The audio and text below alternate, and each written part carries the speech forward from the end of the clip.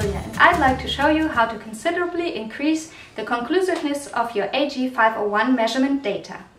This does not require any modification of your AG501. This simple BitePlane can enhance your AG501 measurement data in such a way that it provides considerably more information for scientific analyses.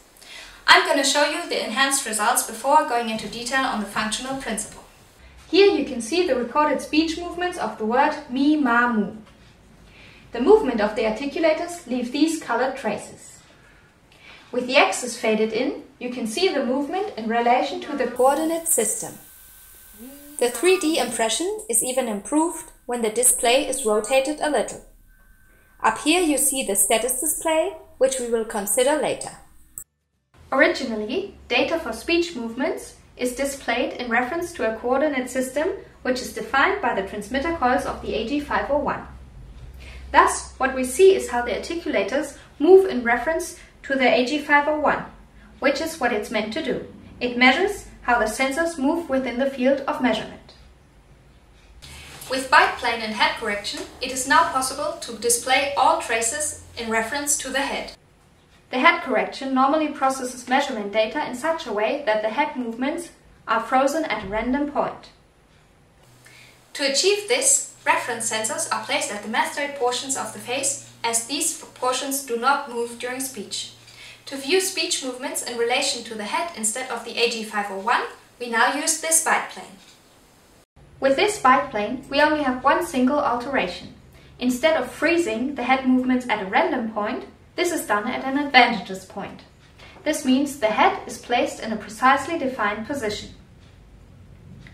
Additionally to speech movements, contours in relation to these speech movements can be recorded and displayed. Here you see the palette as a defined contour. Right-hand side, at the beginning of the contour, is the transition from the soft to the hard palette. Left-hand side, the contour ends with the profile of the upper front piece. With this defined contour, you can now see how the speech movements run in relation to the structures of the head.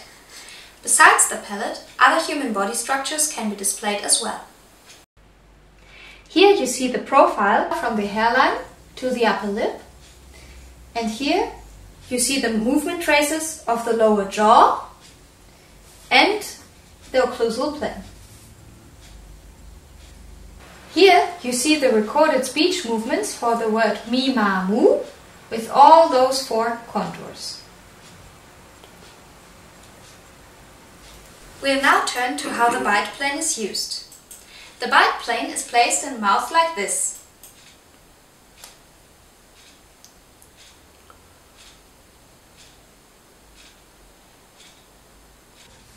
Here, three sensors are located.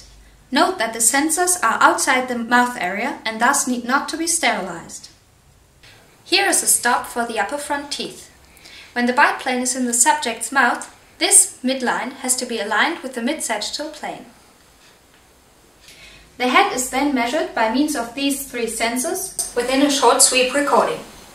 Following this, with a few mouse clicks, adjust the head correction so that the head is correctly displayed in the coordinate system during the real-time recording.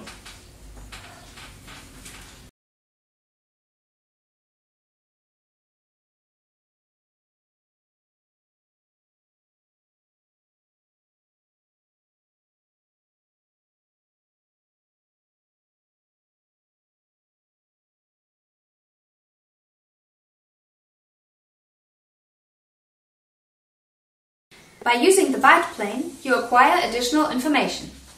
We now know that the tip of the upper front teeth are located at this point, at the point of origin of the coordinate system. The BitePlane is now identical with the XY axis in the display. Thus, in this palette profile, every point is equally far away from the XY axis as it is from the BitePlane. Through the enhanced information acquired via the BitePlane, tilt and positioning of the palette can be displayed relative to the head profile. The defined contour is positioned in the mid-sagittal plane.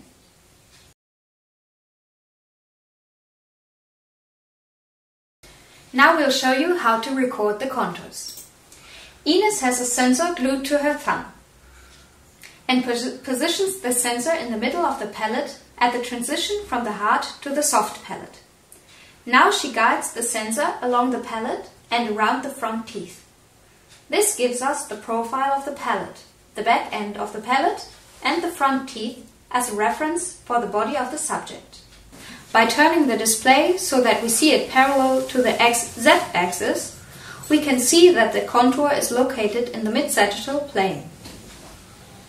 Here you see how well the palate contour goes along with the mid-sagittal plane, and this has even room for further improvement if you locate the middle of the mouth before recording.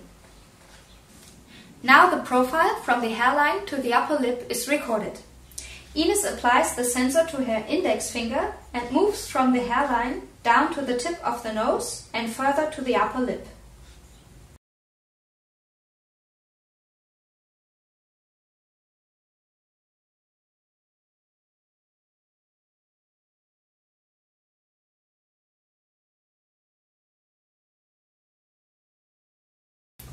Now we record the movement line of the lower jaw. Ines places the sensor on her finger between the lower front teeth, opens the mouth and closes it again, which results in this curve. Here you see how the occlusal plane is recorded as a contour. Ines places the sensor at her thumb again and moves along the teeth of the upper jaw.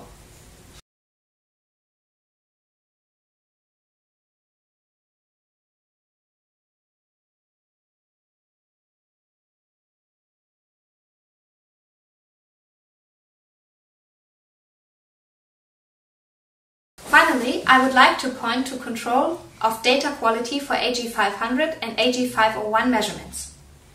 The record program has a status display which makes a plausibility check based on real-time processing.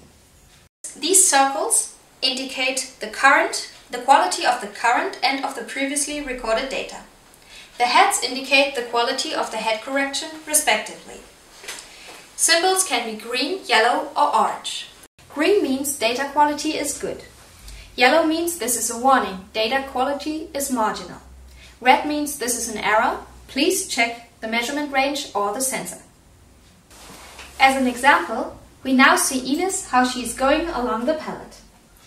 However, as you see here, the head symbol turns red, yellow and green. This means that during some movements, the reference sensor still moves in relation to the head.